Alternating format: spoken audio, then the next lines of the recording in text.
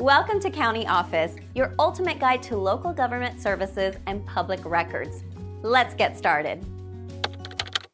How to reduce federal income tax.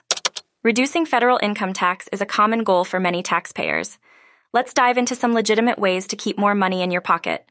First up, consider tax deductions. These reduce your taxable income. Common deductions include mortgage interest, charitable donations, and certain medical expenses.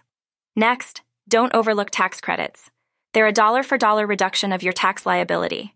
Think of them as coupons for your taxes.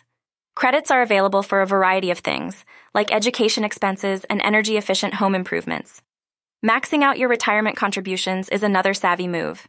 Contributions to traditional IRAs and 401(k)s may lower your taxable income. Plus, you're saving for your golden years. It's a win-win. If you're self-employed or have a side gig, business expenses are deductible. Keep those receipts. They could be your ticket to tax savings. Got kids? Childcare expenses can be a goldmine for tax credits.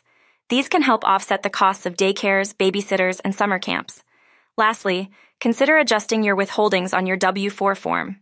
If you consistently get large refunds, you're giving Uncle Sam a free loan. Adjusting can put more money in your paycheck throughout the year.